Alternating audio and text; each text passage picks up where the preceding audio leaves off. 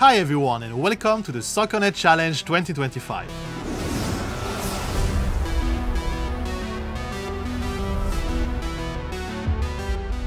Over the years, the SoccerNet Challenges have become a key platform for pushing what's possible with computer vision in sports. This year, we're excited to bring you new opportunities to create and innovate. That's right, Silvio. It's been amazing to watch this community grow, with researchers and enthusiasts from all over the world working together to advance sports analytics.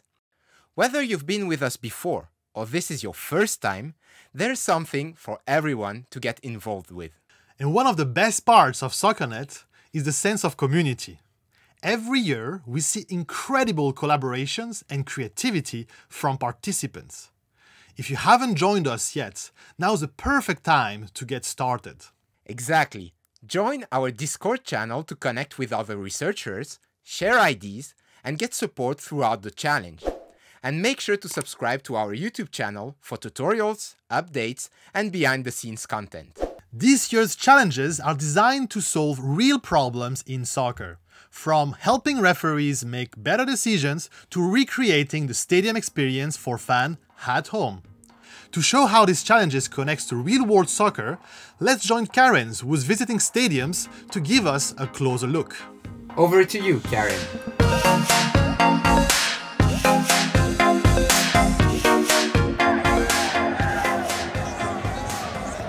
I think that it was a fault.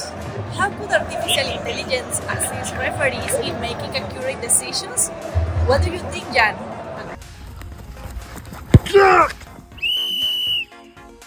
I think it was a foul, but I didn't really see it. Did he even touch him?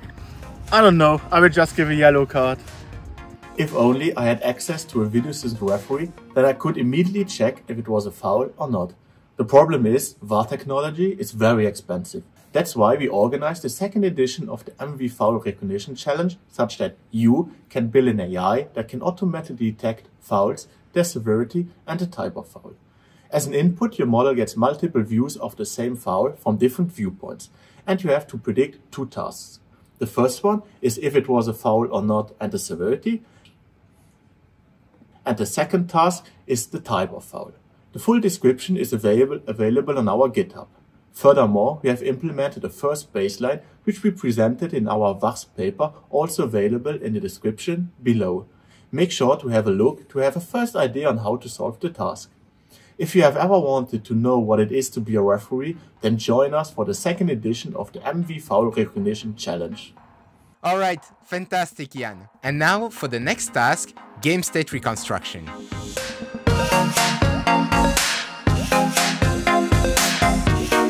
Additionally, during games it's important to gather statistics about the players that can be used for a lot of things. Let's see!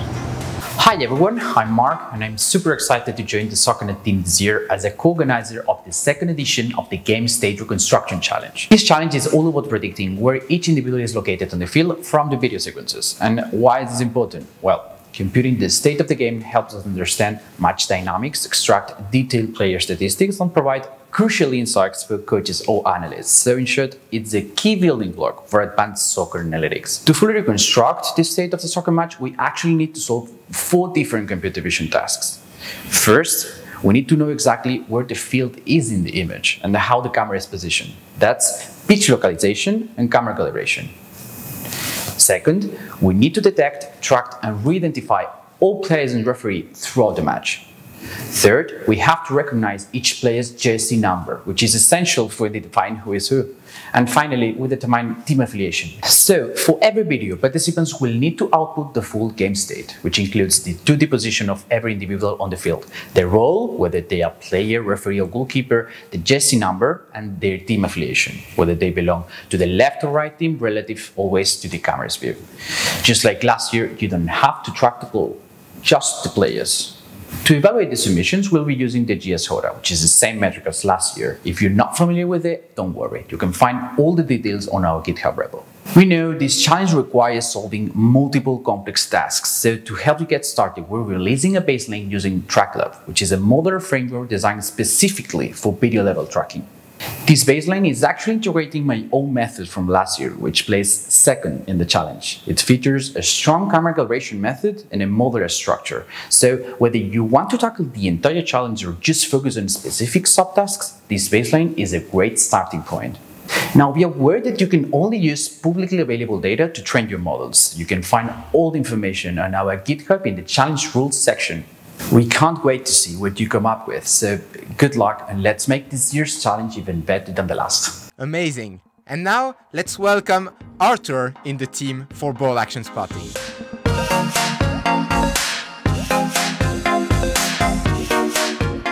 Hey, are you here to watch the game? Hey, yes, but I'm also here to annotate all the actions happening during the game.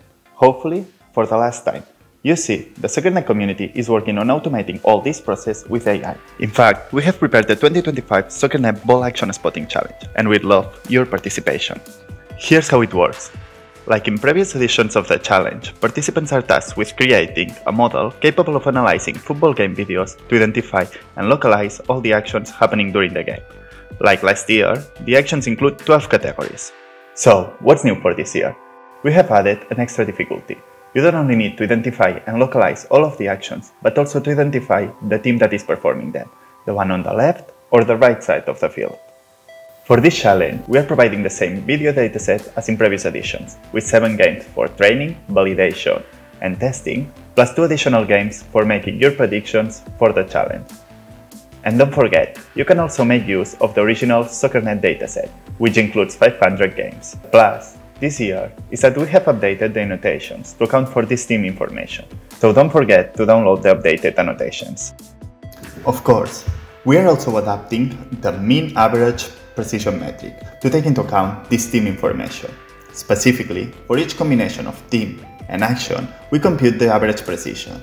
Then, for each of the actions, we average the scores for each of the teams, weighting according to the number of ground truth observations for each team side. Finally, we average the scores across all action classes to obtain our final team map metric, which we may use to evaluate your submissions. And yes, the 1-second tolerance still applies. To get you started, we are providing a baseline based on last year's winning method, TDIT, which we adapt to take into account this team information. To do that, we add an additional prediction head to identify the team that is performing each action.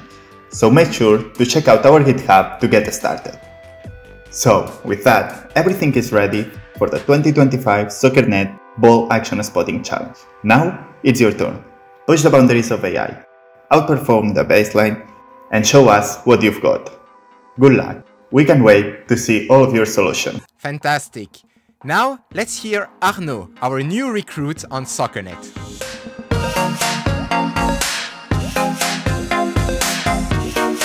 Hi guys, very excited to be here presenting the 4th challenge of SoccerNet this year. It's about monocular depth estimation, and the task here will be to assign for each frame of the dataset depth value in relative scale. And for example, to give a bit insight about monocular depth estimation, at the moment I'm at 1 meter from the camera, and now I'm about 5 meters from the camera. And now, where do you think I am from the camera? Now you might be wondering why monocular depth estimation. Well, obviously you will be able to reconstruct a 3D video of a football game even though you have only a 2D point of view. Moreover, you will be able to have a potential application in augmented reality, and that has been seen already in the Soccer on Your Tabletop article that has been published a few years ago. The dataset consists of a certain number of images that have been provided from a video game and that we've extracted automatically. So a bit more now about the matrix you will be evaluated on. We chose to evaluate you on the RMSE, but in the article we actually looked at 5 metrics: RMSE, RMSE log, absolute relative, C log, and a special one that you will find in the article. So obviously the baseline will be made available, it is already, and you will have to at least beat that baseline, please. But obviously all those information are already available on our GitHub. Back to you, Anthony and Silvio. Oh, that was amazing! The SoccerNet Challenge 2025 is already underway and submissions are open until April 24. This is your chance to push the boundaries of computer vision in sports and contribute to the growing SoccerNet community.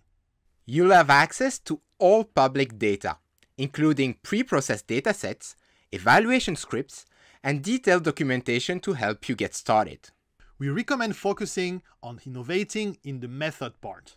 While participants are allowed to use publicly available datasets, these datasets must be made accessible to everyone in advance. That said, we encourage participants to use the SoccerNet data as a foundation for their work. If you perform well, you can win the competition. But that's not all. You'll also have the chance to present your solution to the community. The winners will be announced at the CVsports workshop during CVPR 2025. So make sure to submit your results before April 24 and join us in shaping the future of computer vision in soccer. It's always exciting to see the community come together for these challenges. This year, we're looking forward to even more innovative solutions and collaboration. Whether you're working on AI for refereeing, game state reconstruction, ball action spotting, or monocular depth estimation, there is no limit to what we can achieve when we combine our expertise and our passion. Before we wrap up, a big thank you to everyone who has made this possible. The organizing team, our community, and all of you who are about to take on this year's challenges. We can't wait to see what you'll create. So let's get started and make this the best SoccerNet challenge yet. Good luck and see you next time!